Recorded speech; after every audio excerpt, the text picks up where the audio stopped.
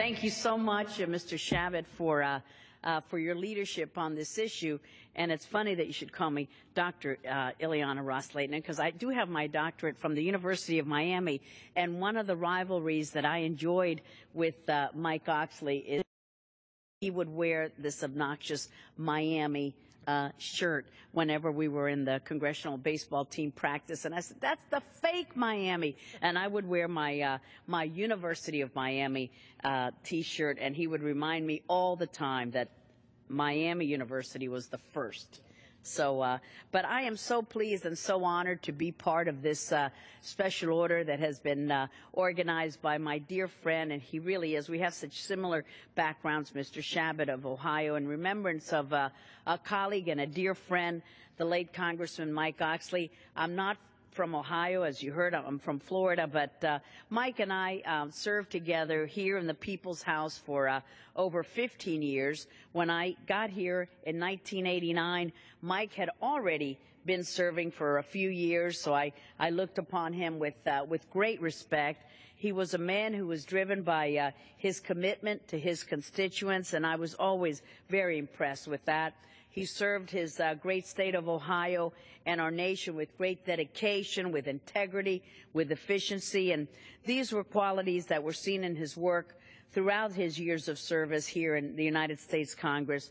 As chair, as we heard, of the Financial Services Committee, Mike was known to reach across the aisle, and you've heard speaker after speaker talk about how bipartisan he was to ensure that every American could prosper. And he worked on bills ranging from the interests of the financial sector to the improvement of commerce to the enhancement of emergency management, always with the consumer, always with the American people in mind. And it was during his tenure that we were able to pass bills like the Fair and Accurate Credit Transaction Act that allows consumers access to free credit reports and reduces identity theft. And Mike Oxley was a leader, a natural leader, and he was a co-author of a bill that sought to fight corporate fraud, and we thank him for that. He was guided by the principle of economic prosperity, what made America great. And his legislative record and legacy speak for themselves.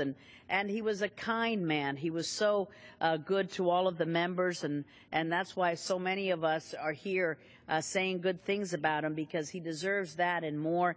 He was enthusiastic about public service. He had a work ethic that is sorely missed in the People's House. And I had a special relationship with Mike because, as I pointed out, he was a player and then manager of our congressional baseball game, which I foolishly joined many years back when I was younger and thinner and fitter. And encouraged by Mike, I actually became the first woman to get on base in this traditional game.